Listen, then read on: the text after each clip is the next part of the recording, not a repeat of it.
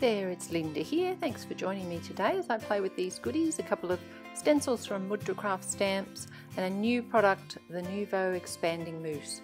I was just interested in seeing how it would work and what different effects it gave, so I'm having a play with that today.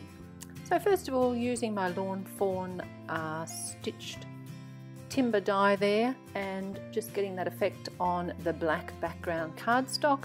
And I thought that would look quite striking with the green of the Nuvo Expanding Mousse on the top. This colour is called Bramley Apple.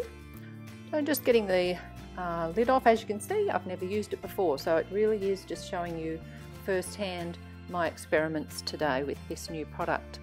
So I've worked out where I want my little Floral Flourish mini stencil to go, and I'm applying my expanding mousse.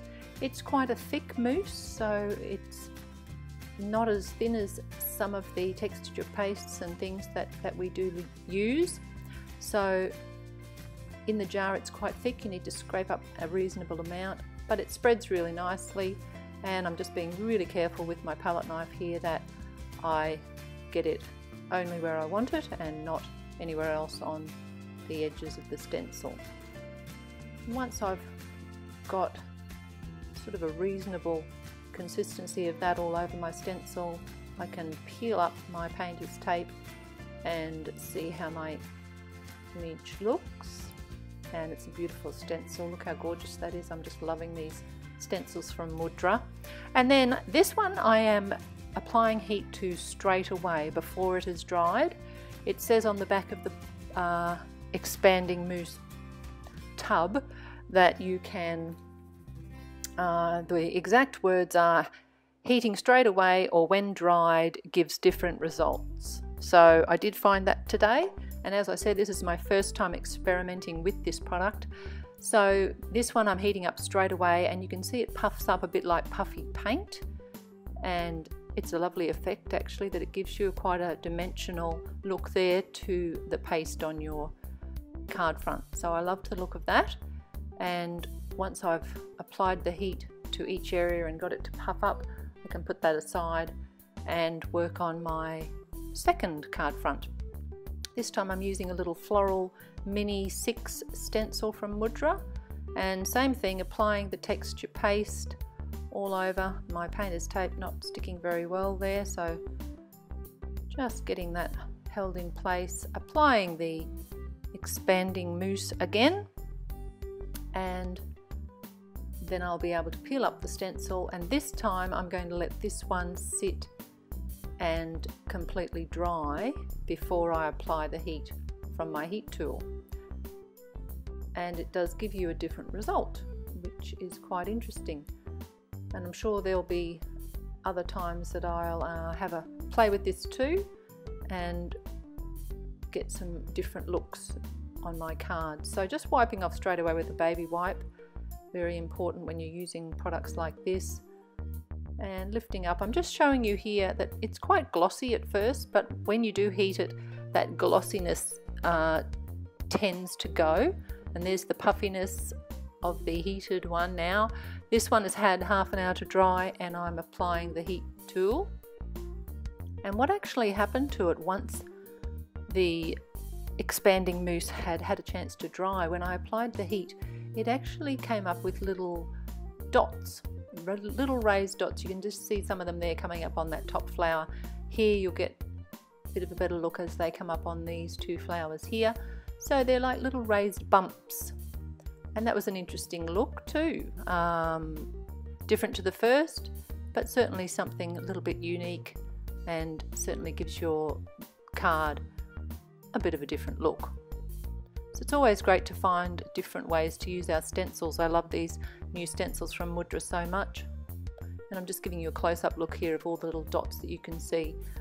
So that fun texture that you get when you allow the mousse to dry first. Now this is black craft foam. I love to add craft foam all over the back of my card fronts to give it that added dimension. So I've got craft foam in every colour of the rainbow, and using black today on both my cards. And I love this American Crafts glittered cardstock. It's quite thick, and I used to have trouble with it in my Big Shot But now I have the Gemini Junior. I am loving it. The magnetic plate there, you'll see my mat that goes on the top with a T, so I know it's always the top plate. And just showing you here how those two die cut words are just going to pop straight out. I am in love, because that was always such a pain with my Big Shot using this fabulous American Crafts glitter card, because it's quite thick and the Gemini Junior cuts through it beautifully. So just adding some of the MFT black and white striped pattern papers there, and trying to work out where I'm going to put my little sparkly sentiments, and I move them around and change them quite a few times before I decide on the final placement. And I've got that sorted now, so more adhesive on the back of the craft foam and applying that to my card front, which I've kept white just for that contrast, and just using my T-ruler here to make sure my letters for the word hugs are all going to be lined up nicely. I don't know what we did before, these little fine tip applicator bottles, they really do come in handy, and I use an Express It liquid glue that dries with no marks, so in case it does ooze out under the sides, which it certainly does when I add the word celebrate, and it dries clear so there's no marks left on my card front. So just the finishing touches now, getting my second card sorted with the word celebrate there from MFT. Love that font so much. As you can see, a bit of oozing glue there where I moved my sentiment, and just some Kaiser Craft rhinestones that I've had for a zillion years, adding them.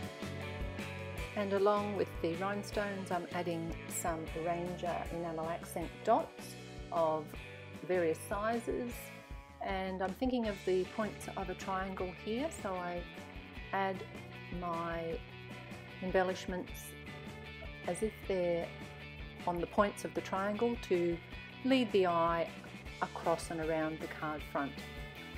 Just sticking that little rhinestone back on there, making sure that they're all well and truly adhered. They are fairly old, so got to make sure that that adhesive is still working. Again, on the Celebrate card, thinking of the points of the triangle, adding those 3 rhinestones first, and then embellishing a little bit further with the enamel dots from Ranger. Thanks so much for joining me today. I hope you've enjoyed a little look at how the Nuvo Expanding Mousse works, and I look forward to seeing you again next time.